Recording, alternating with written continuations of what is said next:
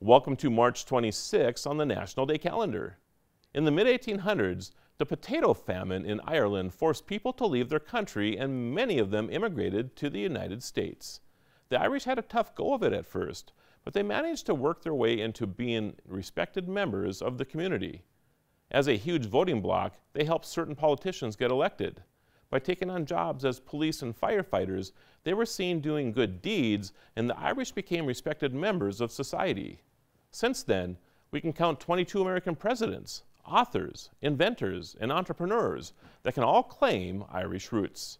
During Irish American Heritage Month, celebrate these indomitable folks who have added a tight knit to our cultural fabric.